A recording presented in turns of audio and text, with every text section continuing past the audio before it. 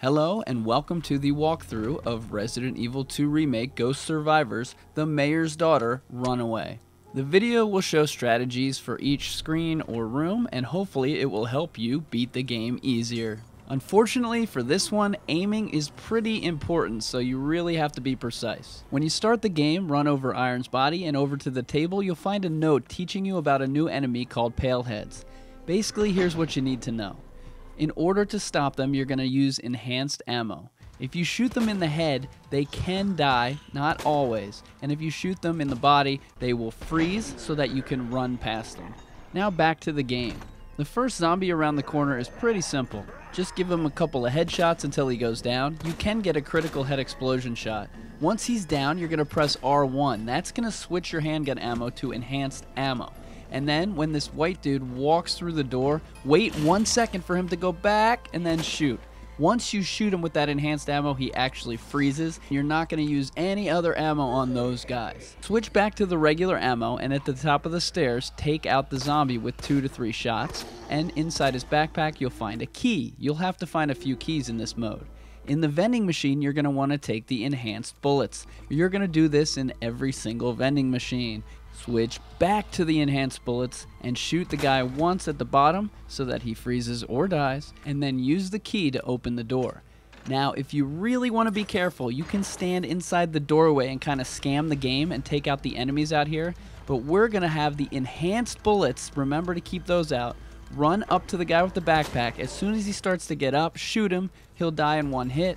Pick up the flamethrower and the key, and then run directly to the gate. Keep in mind, this method is not 100%, and about 2 out of every 10 times you will get bit by a dog, so you may want to try that scammy method I mentioned in the beginning.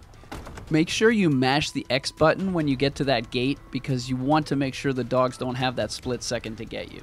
And when you're through the gate, run over to the bus and just start flaming away at the guys coming out. Maybe circle from left to right, and do not get trapped in the corner here like I did. The Mayor's Daughter has an infinite knife, so you can use it to defend yourself like I did here. You just have to remember you're going to have to get it back.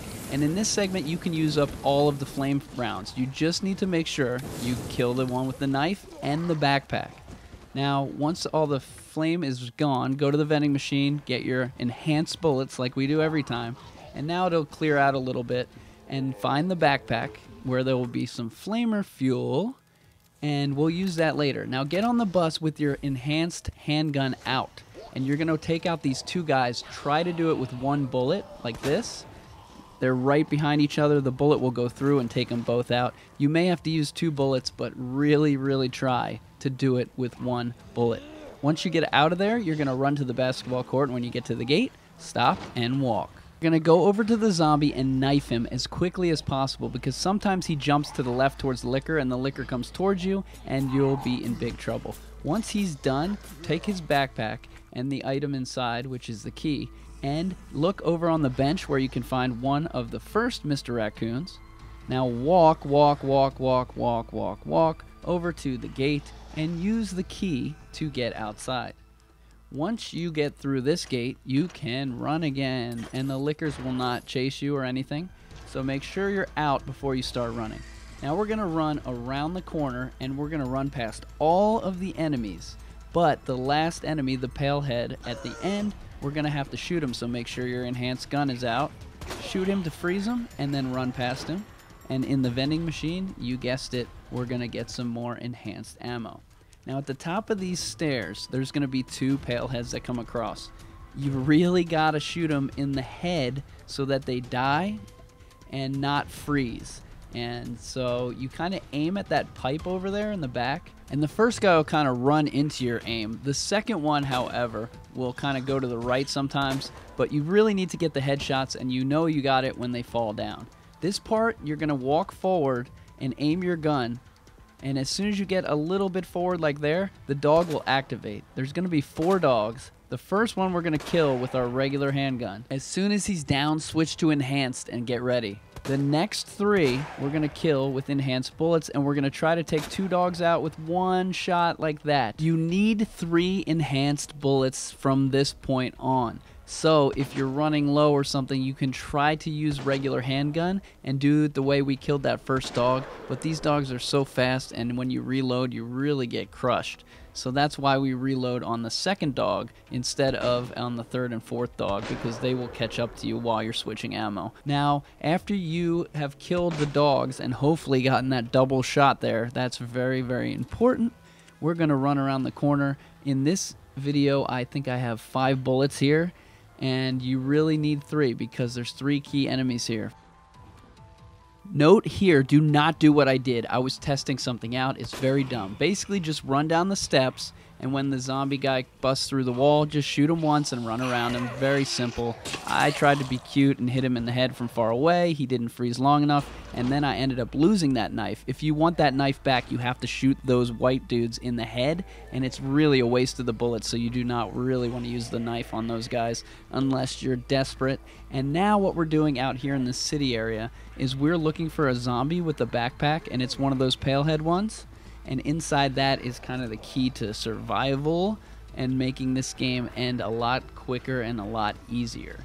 So we found him there, and that shot right there hit him in the head, but it didn't kill him because he didn't fall and the bag didn't drop. And then I missed, but luckily with the third bullet I took him out, and now we have 0 of those enhanced bullet left, and I told you we need 1. So we're gonna have to be creative here.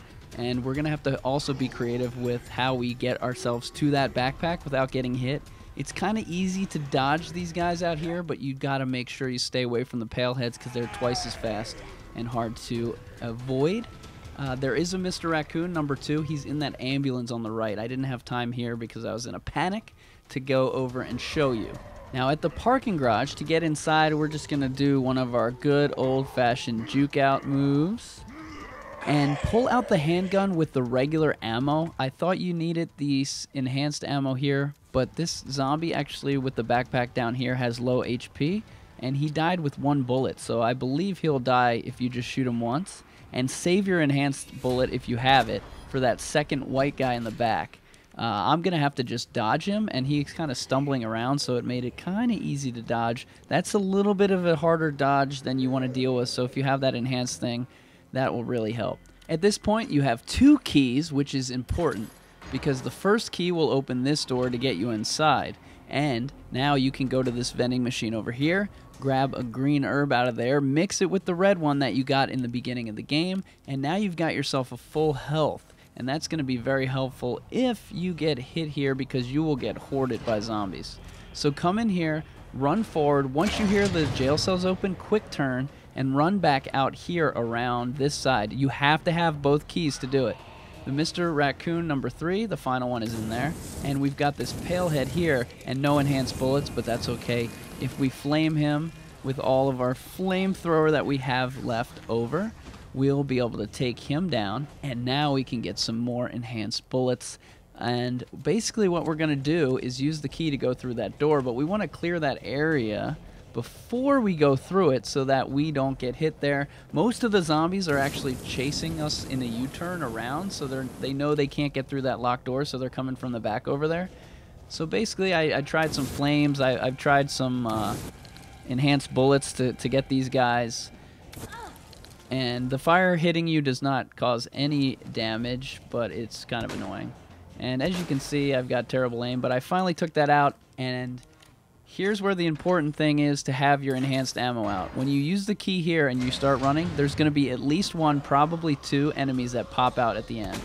You know that guy freezes? Uh-oh, it's a lady. Oh, we got by her. If you had the knife there, you could save it on that lady and be saved.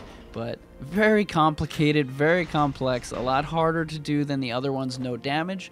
But hopefully that will help you understand how to beat this game for the mayor's daughter. And remember, there were 3 Mr. Raccoons in this segment, and if you get all of the keys, you actually unlock the egghead masks. So getting the keys not only helps you beat it quicker, but it gets you a benefit. And if you can't get that key from that backpack zombie, you're gonna have to run straight through all those guys, and you can make it with health and a knife, but it's gonna be tough. and you're going to have to really get lucky there at the end. You want to play it safe and get that key from the zombie with the backpack. Thanks for watching. If you enjoyed this video or if it helped you, please leave a comment and let me know of any strategies that you use to beat it. And please consider subscribing and don't forget to hit that like button.